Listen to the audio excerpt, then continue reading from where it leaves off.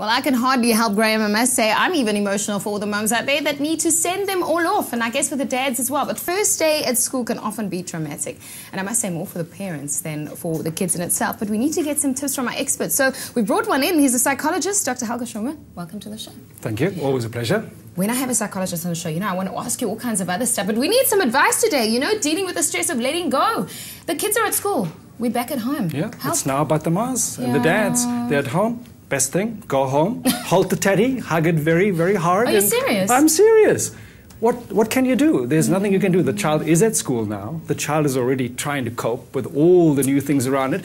You've got to get into a routine. It would have been nice if we would have started last week.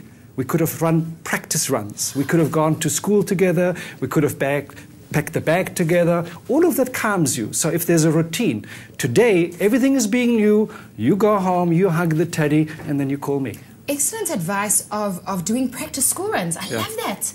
Could you do it for the week to come? Yes, of course. Okay. Every day gets easier, every day gets better. Involve the child. Involve the child packing the bag. Ask the child what would be good for food at school, what not.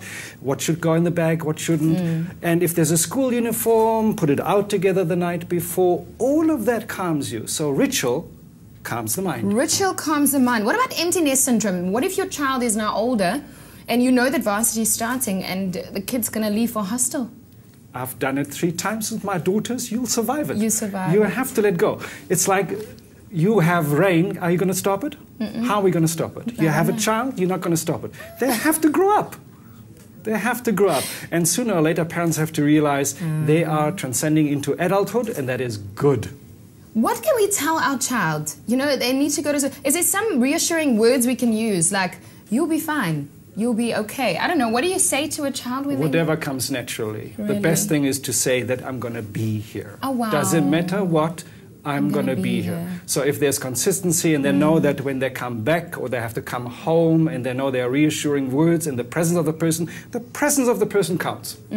I'm going to be here when you come back. Absolutely. That I feel better now, huh?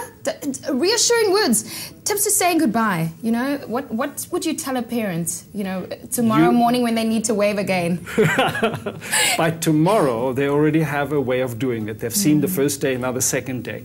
If you want to progress, it should be short, sweet, and intense. Wow. Okay, wait, we need this. So if you want to progress, it's short and sweet. No long hugs. No, don't prolong it, because the emotions then overwhelm.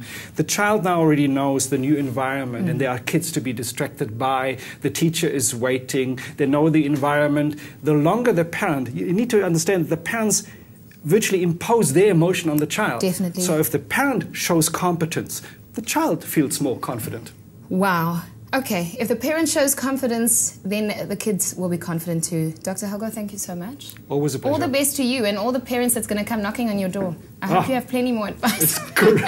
It's great to work with them. Well, there you heard it, some advice for all of us having to put them back to school.